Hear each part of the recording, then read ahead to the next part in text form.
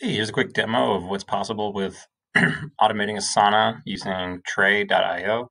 So in Asana, I have a test project here and some tasks, and the tasks are dependent on one another. Uh, this is built into Asana Enterprise. I can go into the timeline view, and if I drag one early event after some of the others, it'll auto-adjust the other ones and push them back.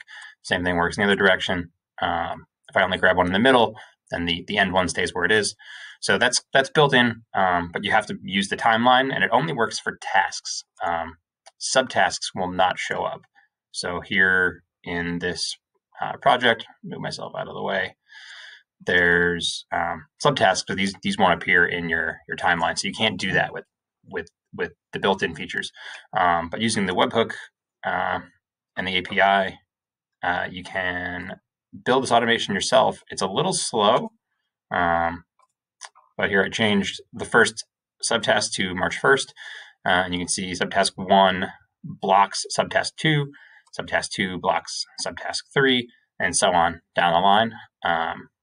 And you could imagine this being set up as like a template task for some larger piece of work where you always have sub-steps that you duplicate the whole task. You can see right there the second date jumped to March 3rd. So it takes quite a few seconds in between steps, but it will cascade itself through. Let's wait for one more to update. I preset it to do 2 days in between events just while I'm testing this out. So there you go. So using Tray, it's kind of a automation platform. So they have some nifty tools that make it really easy to use the Asana API. You could probably build this yourself. You had like a home server and just set up a webhook and use the API if it's available to you. So in the webhook, I'm triggering on the project. So the resource I'm watching is that entire project. This is the way webhooks are set up in Asana. I'm triggering on a changed action on the do on field. And resource subtype, default task, resource type task. That includes subtasks. There is no subtask type, go figure.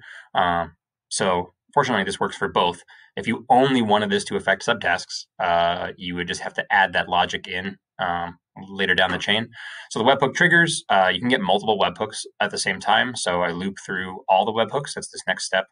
Then I take the task that triggered and I get all the details of that task. Then those details don't include dependencies. So I get the dependents here. Just for this demo, I only went one way, so the dates won't cascade backwards, but you could build that into. You would use get dependencies and have to build both sets of logic. It's also possible the webhook would give you not tasks. So you would want to filter out or check that what you're getting is in fact a task, not some other type of entity from Asana. So I get a list of all the dependents. I loop through those. In this case, there's only one, but there could be multiple. And then I grab the date and the due date from the get task that I did earlier, and I add to that 2 days.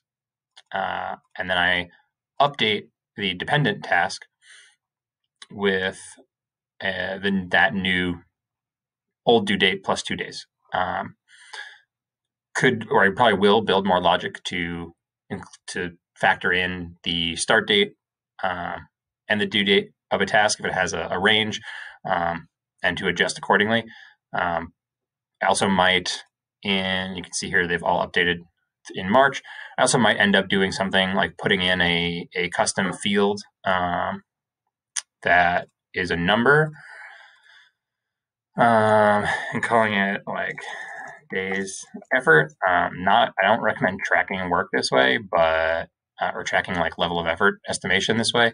But I might do something like 1, 2, 5, and then use this field instead of adding 2 days every time. Just add 1 day or 5 days, depending on how long that perceived task takes.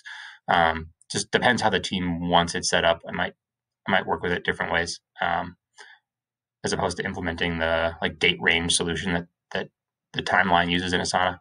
But yeah, you could probably do this in lots of other ways. But this works.